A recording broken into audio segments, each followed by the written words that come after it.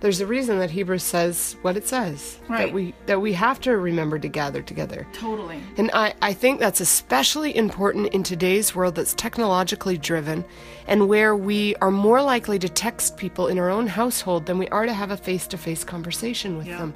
And that is creating great problems for us. And I happen to believe that the Bible was prophetic in many ways. So I believe that it was prophetic to us, knowing that this day would come, knowing that the urge to just take everything to a technological level would be strong. Right. And I think the reminder that we must be present with one another physically is a really important reminder. And it's a reminder for all of us that outside of all of the flaws of the church, that we have to get together. And I think that's something we really wanted to talk about, why we needed to get together.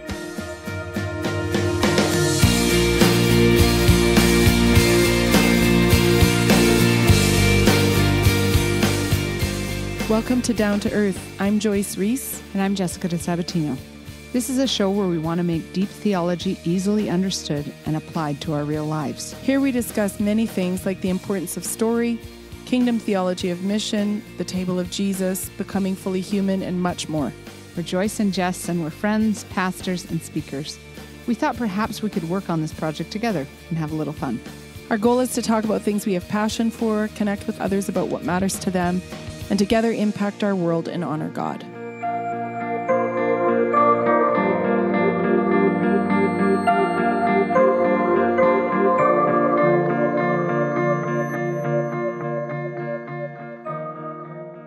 Here we are again, ready to kick it in a new direction. We've been just covering a bunch of weeks on justice, a bunch of episodes, and now we're going to try and tackle kind of big, broad strokes about church and, what the purpose is of the church and why we gather and those kinds of things over the next few episodes. Right.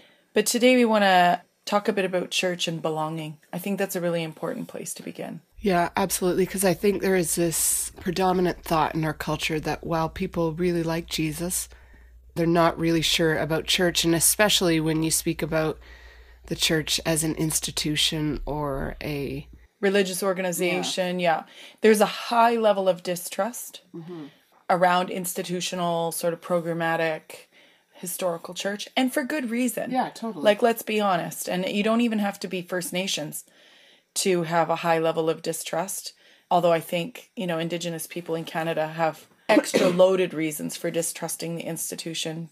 You look back at some of the history, say with residential schools or whatever, but there are really huge issues, particularly among young adults, millennials in Canada, that have been identified in terms of how they feel about local churches or the church as an institution. Yeah, and I think in general, there is a really, in our society outside of the church, people have mistrust for authority. Right. So I think when people think of the church, they think of authority. And I think really, if we're honest, I think most people view themselves being in a flat sort of plane. Organizations have gone to flat hierarchy, so there's no, and I think the church historically has represented very much a hierarchy and authority, and I think people, especially millennials, don't know what to do with that. I think that's a really important point. I hadn't actually thought about the impact culturally in terms of authority and distrust. I think that also speaks a little bit to relativism. In our culture. Yeah, and I think though the internet really has pushed this agenda forward in ways that we can't even understand. Because I think now you can see this, even if you take away the church, we're not even talking about the church, let's just say in politics. People can get on their computers and say whatever smack they want to say about whoever is the prime minister or the president or the senator or the whatever. People, and that is my innate right as a North American, as someone who lives in a free and democratic country. When you bring that into the church, though, it becomes something else. Like, it just becomes a little ugly to have people online talking smack about their pastor or some elder in the church. Yeah.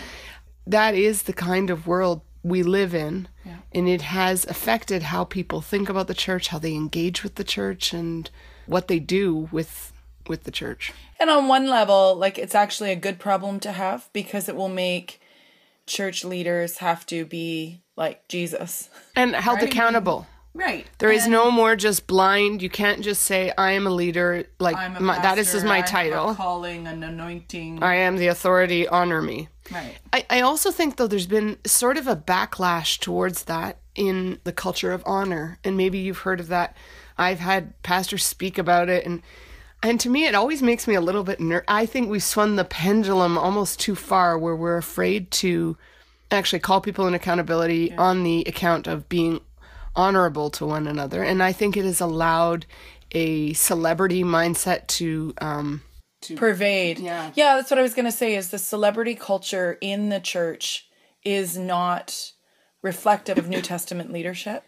And when you think about Jesus as a servant leader, and, you know, the whole foot washing kind of image that we're left with. I mean, John's gospel is the one that tells the Last Supper differently. We always think of the Last Supper image of the bread and the cup, which is true and important in terms of our understanding of sacrament. We're going to come to that in maybe 3 or so episodes. But, you know, I think it's quite profound that Jesus's legacy, if you will, that John leaves us in terms of how we understand covenant and covenantal leadership, is that Jesus gets down and washes the feet of the disciples. Right. I think in some ways we've trivialized that passage. We've said, okay, so when we have like a ceremony or like some kind of retreat, we wash each other's feet, and that's powerful. But I mean, I'm not dissing that. I think that it's a bigger issue than that. Yeah. I think what it tells us is that we cannot have the celebritization of either the clergy or in any hierarchy in the church. Right. And I think we've got to be called back to Hebrews that says that we're the priesthood of all believers. So in actuality, I think the New Testament church is set up perfectly for the 21st century. Right. In a flat kind of thinking of authority. That's not to say that we don't believe in authority, because we do. Right, but it's a different kind of leveraging of call or gift or passions. It's less, I have the title, therefore, and more of, I'm going to try and lead in the way of Jesus, which is get low. Right. And the culture of honor, I think, is important as long as we are honoring one another.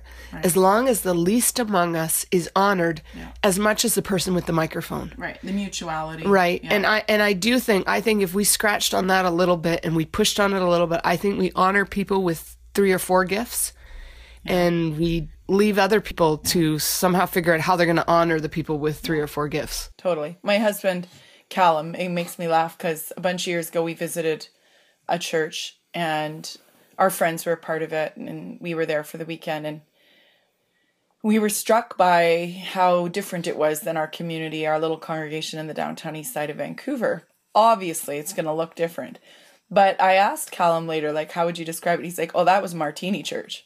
And I was like, what? And he's just like, oh, it's just all beautiful people, everybody looking all lovely, and with their hipster beards and tattoos and man buns, and, you know, everybody that was up front, everybody that was public looked like they could have been on television. And he said, I just don't love it.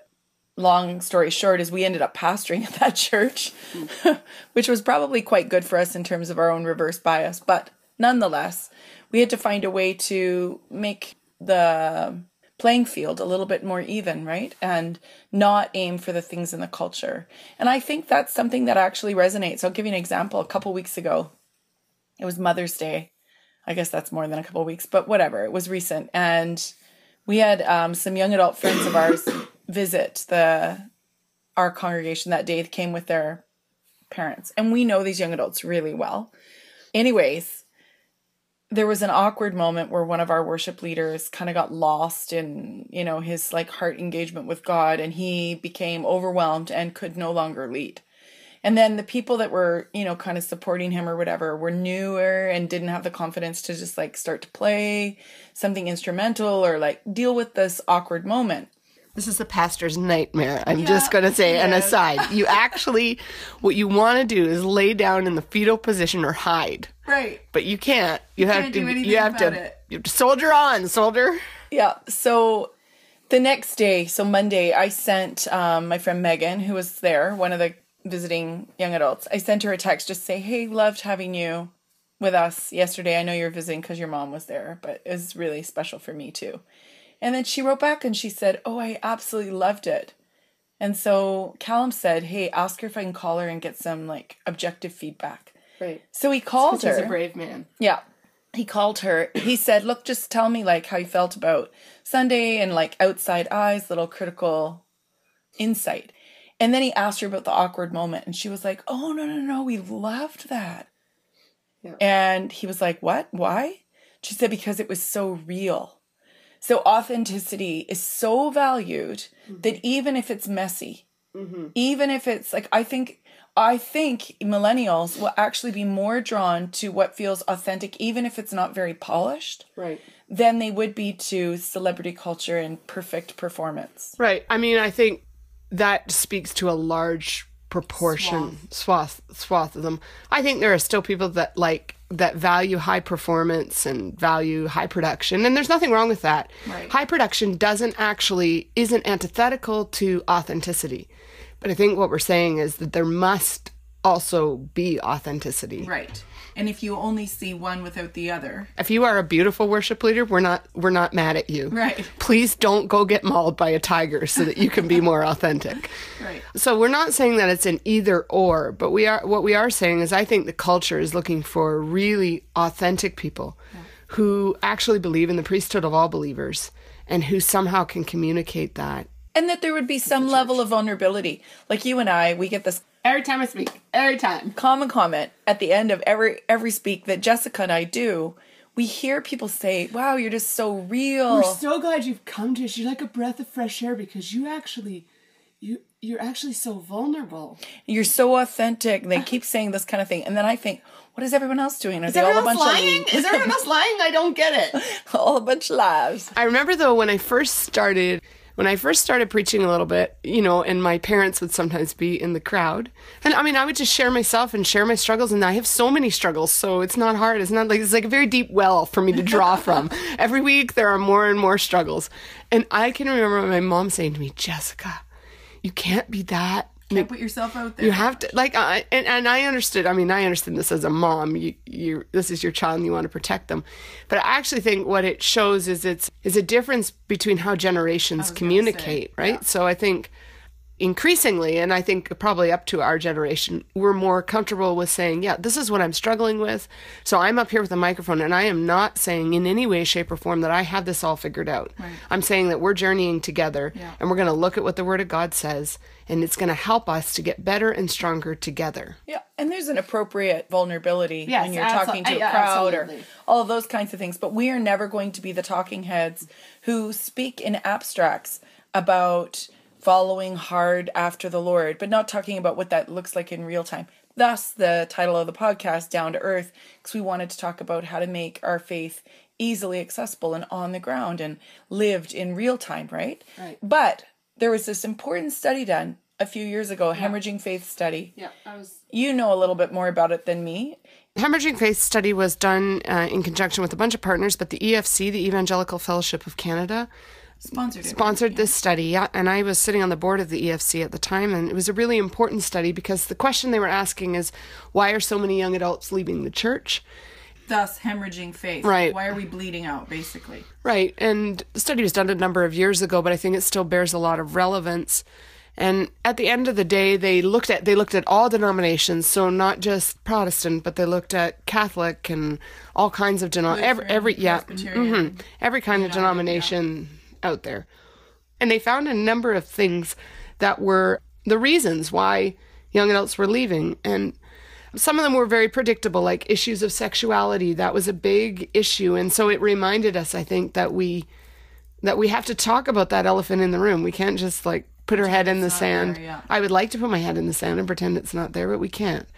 But I think the most important one, at least from my perspective, was this issue of authenticity, and if their parents were really living out the gospel at home. So then young adults would often serve the Lord up to a point of in the 80 percentile. If their parents just sort of went to church as an add-on or pretended they were spiritual when they got to church and then didn't really live it out, well, then that created a significant decline. They also found that the idea of mentorship, which I think is going to really be important for us as we talk about why the church actually matters, why the gathering of different generations and different bunches of people matters. They found that if young adults had mentors, had had people in their lives, that this really, really mattered. And in fact, another study that sort of came out around the same time as Hemorrhaging Faith said that every person who was in the church needed 5 other people outside of their immediate family who would speak into their life. And if they would have those 5 people, it exponentially increased the chances of their survival of faith. Yeah. And so I mean, I made this a practice. Wherever I go, I'm asking people, who are your 5 people? Who are your 5 people? Who are your 5 people? And then I'm conversely asking older folks or even millennials themselves, who do you have? Who are your 5 people? Right. And one thing on that came out in the study, if I can remember correctly, I'm just kind of Wiki Joyce, but I think that the Hemorrhaging Faith study showed that the bleed wasn't happening when young adults went to university, which is what had been assumed. The bleed was happening around grade 6. Yeah. When kids transitioned to middle school, if they weren't known by name by 2 adults that were not related to them in the life of the church and had some sort of sense of belonging to those 2 adults, they did not retain their faith into high school. Yeah, and I think of my life back as a youth pastor, I did this, when this study came out, it rocked me. Because I thought, now we have empirical evidence, now we understand, now we know, we can do something about this. Right. So I made a list of all the kids that had been in my youth group, and I'd pastored hundreds of kids in youth groups. And pretty much, I made a list of kids who really had connection with other adults, and then other kids that were sort of, pretty much, you could cut it with a knife. Yeah. Even kids that were involved in the church, if they didn't have connection, I knew, I knew their lives quite intimately, so I knew they didn't have connection to other adults. Pretty much, you could cut it with a knife and say, yeah, I understand why this person. Which is why the legacy, I had the privilege of working with a guy named Eldon Wright a bunch of years ago, and Eldon. Shout out to Eldon Wright. Yeah, like a lifer youth pastor who never said like, oh, well, I just didn't climb in a ladder. Yeah. He felt really strongly about his investment in youth, and he was smart, right? So he developed a discipleship program that would basically put kids from grade 8 to 12 through their first year of Bible school. And it was all centered around small group discipleship. So you had an adult that would lead groups of, 4 to 8 kids. And I can tell you, in years of pastoring, and we had 1,200 students under our kind of remit of responsibility, the ones who did that discipleship program retained their faith and went on to do great things for God, by and large. It wasn't because of the first year Bible school that they got. It was because they had significant relationship with those leaders. Right. Which we'll come to this in a minute, because it's very, very important that we think about both sides of it, that we invest with kids and that we make sure that kids are welcome, right, in our gatherings. But it also has to do with our gifts being present. And so when we think about church life and belonging, and we're looking for what's authentic, and we want to have a posture of being real as a community so that there can be resonance in the culture, I think we need to think about how that translates in real time. There were four primary toxins that came out of that Hemorrhaging Faith report that they identified that kept young adults from engaging with the church. And these were the 4 toxins: hypocrisy, judgment, exclusivity, and failure. And some of that failure is moral failure and the disillusionment that came with it. I would say hypocrisy and failure were like tied. Yeah. And I would also say that judgment and exclusivity were tied, right? Right. Yeah. So it's like 2 sides of the same coin. So what they wanted, in essence, was authenticity and inclusion. Right. And in some ways, I think authenticity inoculates us from failure in some ways. Because I think if we're authentic and we say, listen, I'm struggling as much as you. Right. I'm not saying it inoculates us from moral failures, but from the everyday life failures that you just have. Yeah. I think when we're not authentic, that actually, it sets us on this crazy high platform that we actually never can attain to. Yeah. And it puts us in a position to fail. Yeah. Yeah, totally. It's like that stool's going to topple. And I think for some young people, when they see that, they try to emulate what they see as perfection that really is not true. And then it seems like a mountain that they'll never be able to climb, and then they give up. Right. And what's the point? And it seems so false compared to all the stuff that they would hear in the culture, right? Right. So we've set up this dichotomy, in a sense, that's created a real ill health, I guess is the way to say it, because they don't know what real, authentic, on the ground, following Jesus looks like. Right. And I think, I think about my own life and think the greatest compliment somebody can give me is not that I have it all figured out, but that my heart seems like I really want to know Jesus. Yeah. That's all I want people to be able to see in me, that I actually am striving every day to know him more. Right. And hopefully that, I think when that becomes the posture of the church, it breaks down a lot of walls and barriers, and it actually creates a platform for why we must gather together. Yeah. And I also think in this idea, when I sort of made a list of who fell away from the Lord and who didn't, it was very clear to me that students that were quite gregarious, that could go out and find people to mentor them, they fared much better. Right. Because they were the people saying, hey, could I come over to your house, Mrs. Johnson? Could I come over to your house for sausages today? They were those kinds of kids. They weren't shy. Type A's. They might not even have been type A's, but they had a lot of energy. They were the kind of kids that, you were not going to hold them. They were going to know everybody in the church, and that's how it was. The kids that struggled, though, were the ones that are just like probably a little bit more thoughtful, a little bit more quiet, a little bit more shy. And that's why we need the church, because we have to have a place for people like that. We can't say that you're second class and your spirituality is like less than, because you can't go out and find your five. And we have to find ways to create the belonging. To not find just each other. Hope, fingers crossed, Yeah. that'll happen. Now, we've pastored enough years that we've heard people regularly say this statement: I love Jesus, but I hate the church. Right. How do you respond when people say stuff like that? Well, I mean, I think there's always something underneath that, right? I think there's always hurt underneath that. Yeah. And I think we got to listen to each other's stories, because I think usually when people say that, it is real hurt. It's significant hurt. It's been judgment. I mean, I have friends who were pastors and who were so hurt in churches, and they say things like this. Yeah. But a couple of years ago, a friend of mine, we were talking about it, and he said it's kind of like, if you met a couple who are getting married and you say, well, I really like him, but I hate his wife. Like, if the husband were to hear that, and he's a good husband, he's going to say, well, really, we can't really have a relationship, because if you hate my wife, right, I'm not having an exclusive relationship, because this is my wife. This is the one that I love. Right. And I think that's what we're saying when we say, well, we love Jesus, but we hate the church. We're saying, Jesus, I like you, but I hate your wife, because God tells us all throughout the Bible, both the Old Testament and the New Testament, that the church is the bride of Christ.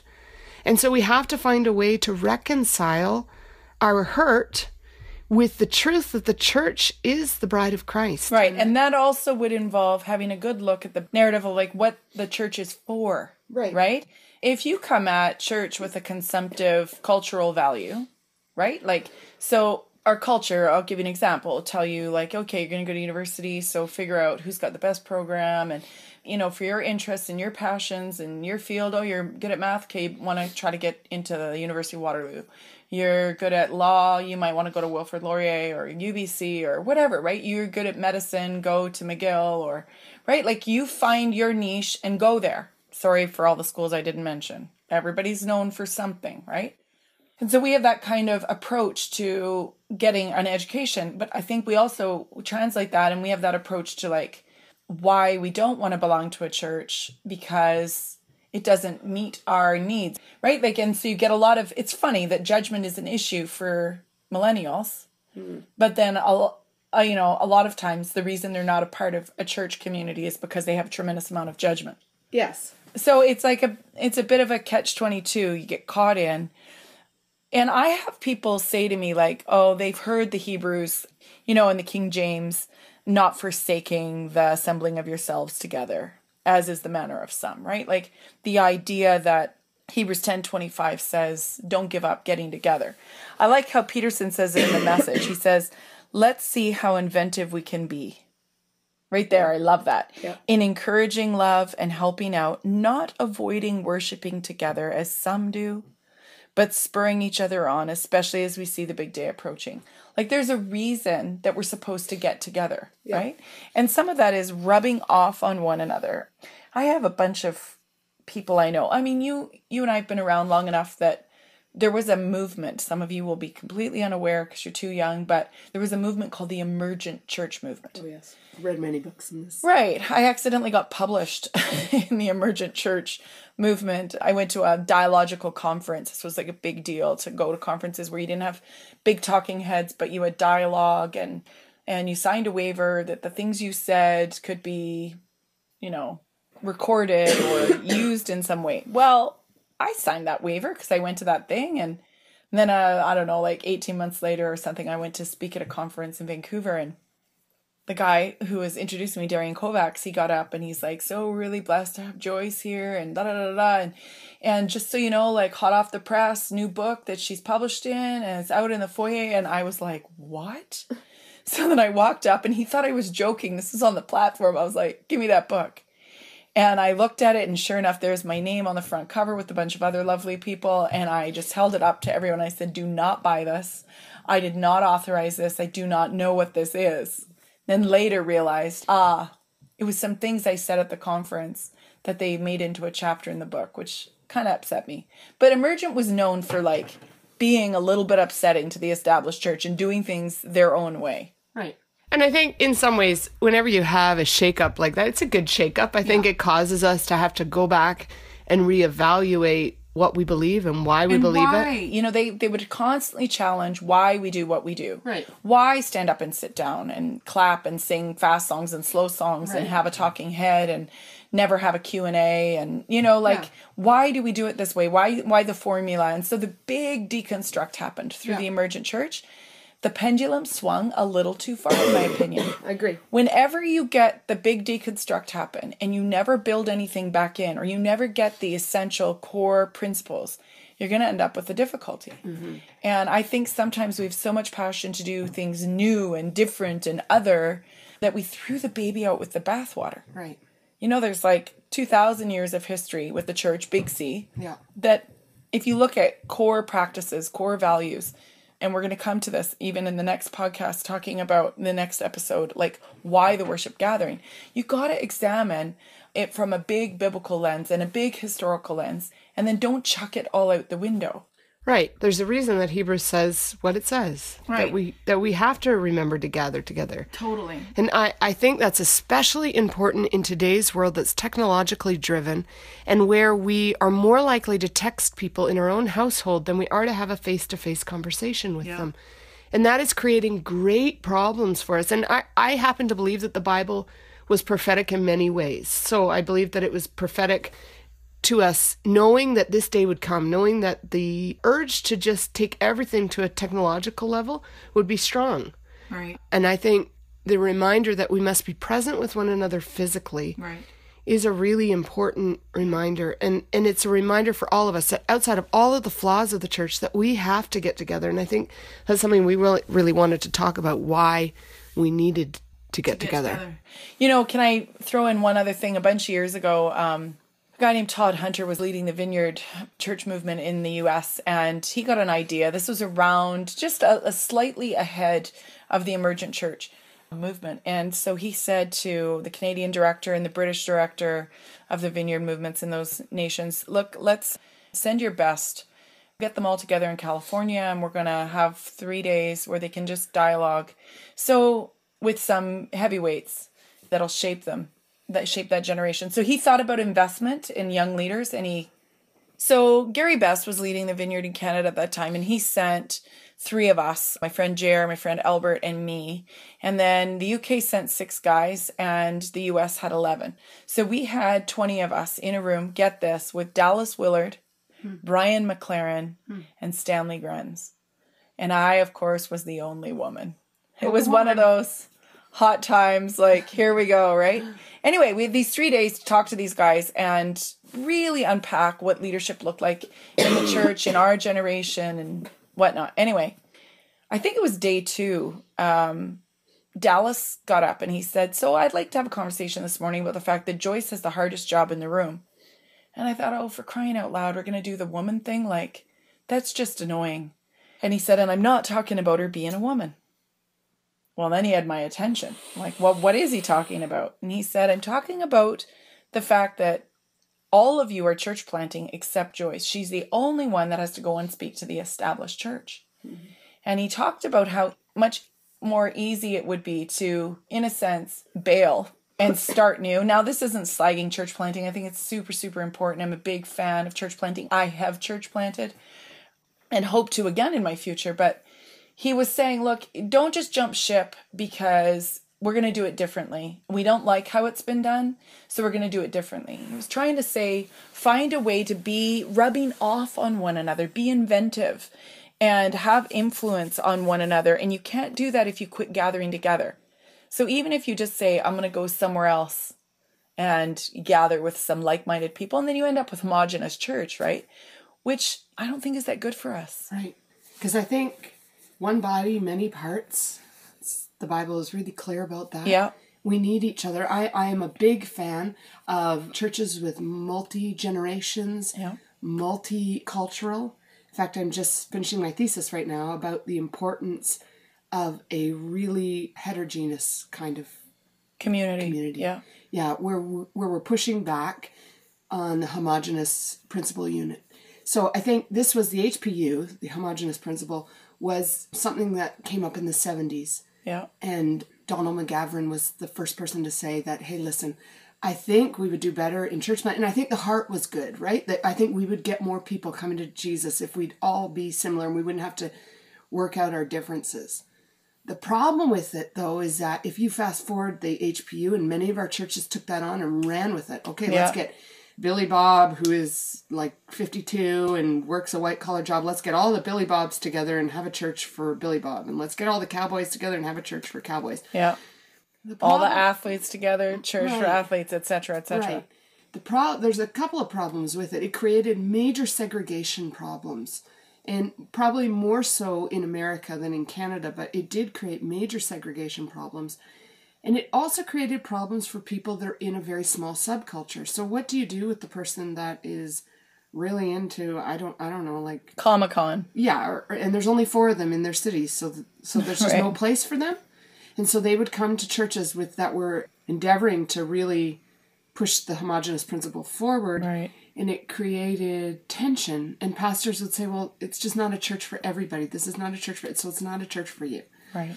But then where was it a church for those people? Right. And so then I think we pushed people away. And in a very individualistic culture, I think it fed our consumerism. Yeah, and it same. Well, we also have millennials now who are you don't want to be Billy Bob. You want to be yourself. You're very and the good high with yourself. Value on inclusion means we don't want to all look same. Right. So I think we're coming into a place in the 21st century where we're saying, no, we need a less conformity, more uniqueness. And I actually think that fits very well in a biblical narrative that says that there's one body but many parts. Yeah. And that we celebrate our individual traits. Now, is that harder work in a church? Absolutely. Because it means that the church can no longer be the social convener. The church actually has to be what the church was there for, and that's to create spiritual growth. And I think that's a much more difficult job than being a social club. Yep. And one thing that's really important to think through is some of the churches that sprang up, they might have been homogenous at the beginning, but they realized over time they needed to morph. So our church, Epic Vineyard in Calgary, would be a good example of this. A couple of young youth pastors had an awakening of the Holy Spirit from 2 different denominational movements, were part of the emergent question-asking kind of history, and began a gathering that predominantly drew young adults. That was their niche. Okay, so fast forward 14, 15 years later, those young adults got married, they had a bunch of babies, and then the church looked like mid-30s something with a couple of leaders that were, early 50s something, right? So we come along to pastor it nearly 3 years ago, and Callum said within the first year, look, what we need to pray for, he told the elders, he said, we need to pray that God miraculously sends us people that are 55 and older. Mm-hmm. Because we're missing a generation here, and we absolutely need them to create vitality in the community. Now, I don't know very many pastors who are praying for the plus 55s to come, but that's what we did. And so we spent a few months praying very intentionally and even doing some fasting and asking God to send us the plus 55s. Now, we're a small church, okay? But in 6 months, we got over 20 plus 55s just joined us out of the blue. We were like, this is a miracle. Mm-hmm. And it's changed the dynamic. Now we have grandma and grandpa people. We have a different kind of influence on our young adults and on our kids. Yeah. And it's starting to shift. So I think, I keep saying to the community, we don't look like Calgary.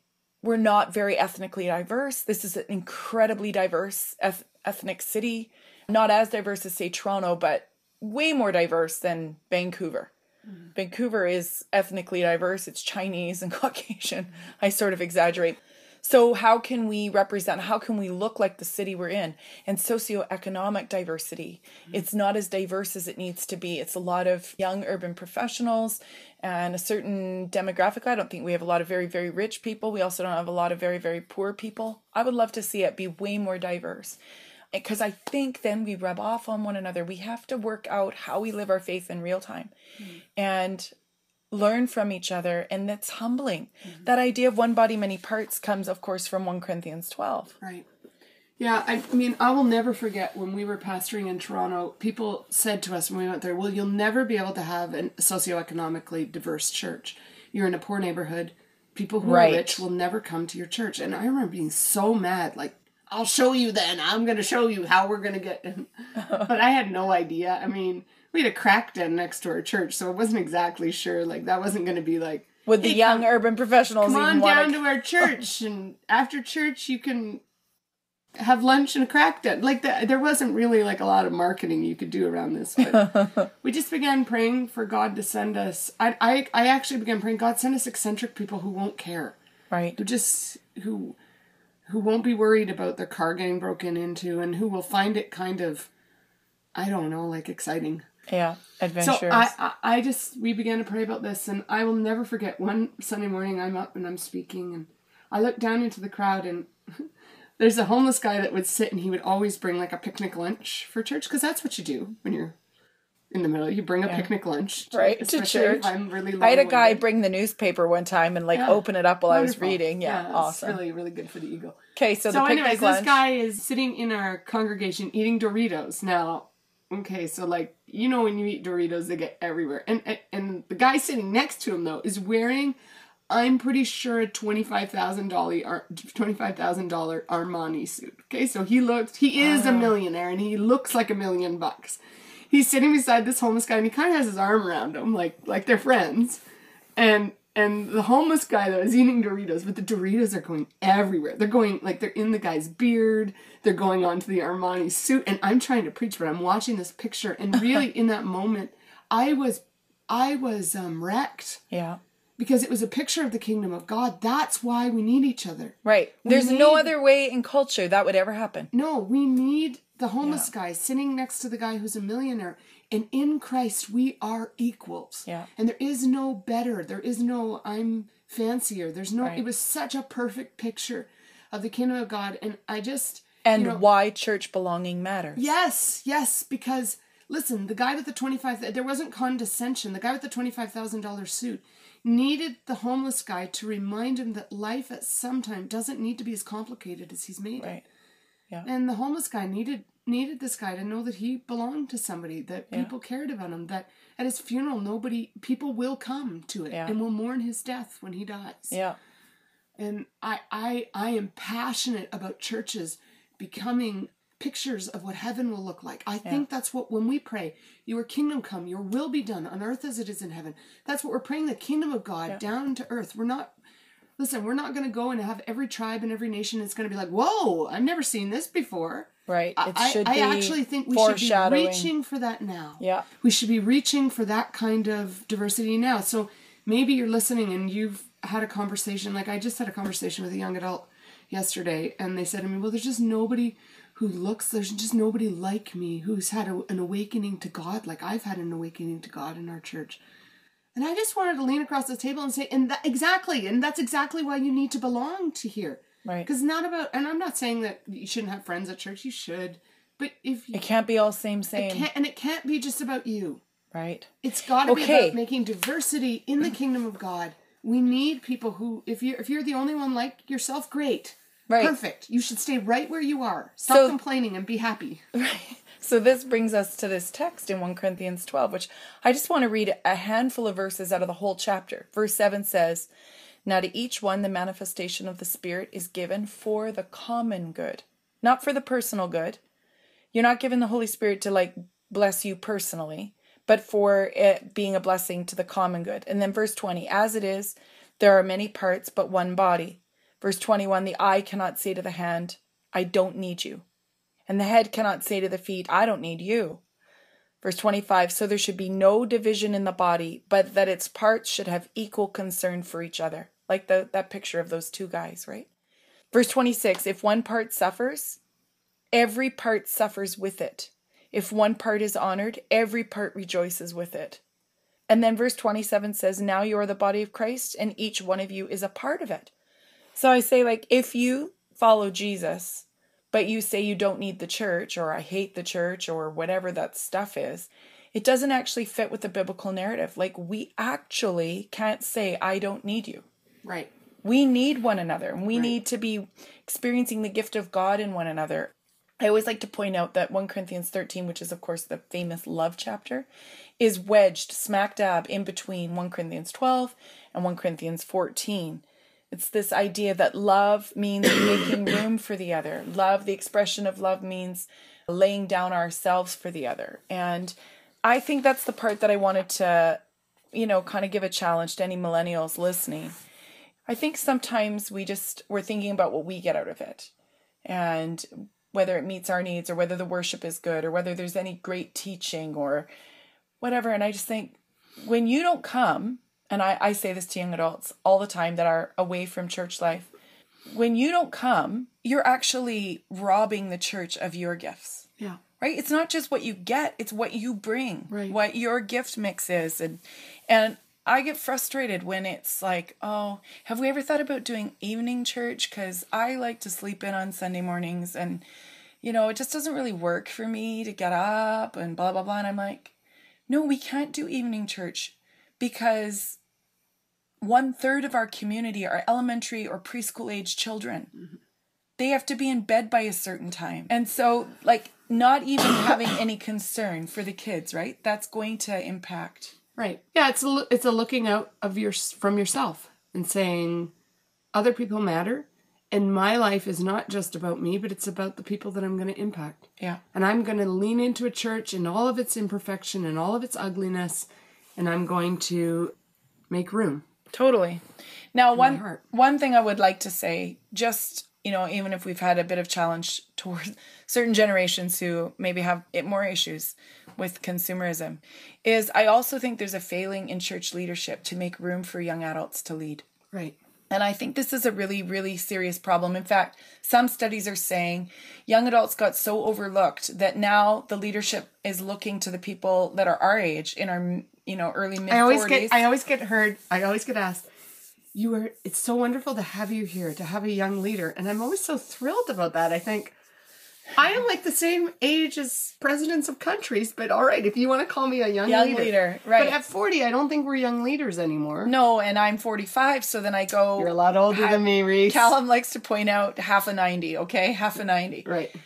So when I'm thinking young leader, I'm thinking like 19. Right. Right? Like, or 21. We hired Jasmine to oversee kids and ministry to families. And she's, just finished her 3rd year nursing. And she's a really, really amazing young woman. But I said to her, Jazzy, why didn't you apply for this position 6 months ago? And she said, I just assumed you were looking for someone like my mom. Mm-hmm.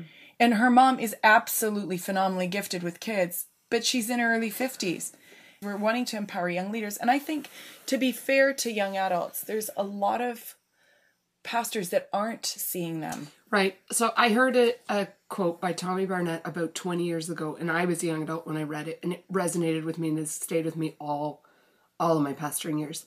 He said he went to Capitol Hill a number of years, years ago, and he was shocked by the fact that it was 21-year-olds running the country. It was 21-year-olds running America. Yeah. It wasn't, the talking heads were the talking heads, but the people doing the work were 21 years old. And he went back into his little church and realized he didn't give 21-year-olds any authority because he was worried they were going to mess up the nursery ministry or the... Right. And he just went back with the bee in his bonnet to empower young people to run the church. Yeah. And when that happened, everything changed. Right. Because, the truth is, those of us that are in our middle age, we don't have as much energy. Yeah. That's just a part of life.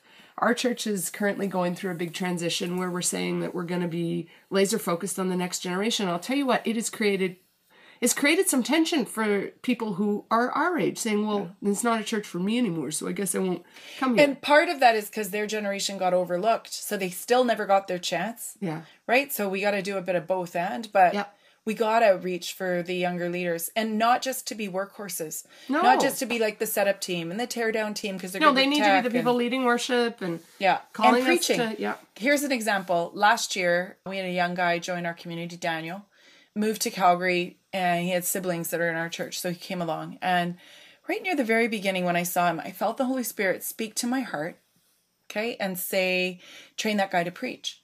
And I was like, oh, that guy. Okay. But then as I got to know him, he's like the quietest dude. Like 19 years old, super introverted, really, really quiet. I thought, I probably wasn't hearing correctly. And I kind of ignored it and didn't pursue it. That was around April time. July, got baptized. So Mom and Dad were visiting their missionaries in Brazil, and they were visiting and baptized him in the river here in Calgary. And when he came up out of the water, same, very, very, very strong sort of urging, Holy Spirit speaking in my heart, saying, train that young man to preach. So I went to him, the next week, and I said, hey, I just had this idea. Would you ever be interested in learning how to preach? Well, he lit right up. Yeah. I trained him all autumn, and he preached for the first time in November. And it was really awesome because he got up and he was like, so we're in this series in Colossians, and I was given this passage about always being prepared to give an answer. So I'm going to just talk about how we share Jesus. But he said, I'm young. I'm only 19, and I probably am going to run out of things to say after about 15 minutes. But I did pray about it, and I've tried to come up with some things to say. Do you know what? One of the most amazing things Daniel did in that preach that nobody will ever forget is that he talked about his failings and the times that he'd missed sharing Jesus with others as an example of to call us to listen better and to follow the leading of the Holy Spirit more. And it was not the success stories, it was the authentic, real failing stories, right? That showed us a desire to keep reaching and listening. Yeah. It was a home run. Yeah. People gave him a huge round of applause. And I've been asked several times, when's Daniel preaching again, And I think that's a risk for some pastors to ever give the pulpit to anybody else. I don't have that issue. I love to train the laity, but even then, there's sometimes a temptation to go, well, that person's very quiet, or that person doesn't seem to have these overt gifts, and we would miss what's hidden because we're not making room for one body, many parts. So bring your gifts to the mix. And those of us that lead, we need to be the people that are making room for those gifts to be present, that diversity in the body of Christ. We need to belong to one another.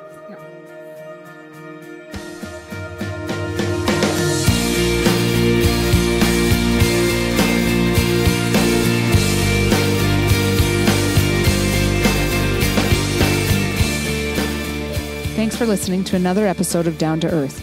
We hope you've enjoyed listening and feel inspired to grow in your relationship with God and to engage your life in ways that shape your culture and community. If you enjoyed today's episode, please take a moment and leave a review on iTunes. Not only does it let us know how we're doing, but it helps other people find the show. Remember, if you have any comments, questions, or feedback, please leave them in the comments on this episode at downtoearthpodcast.com.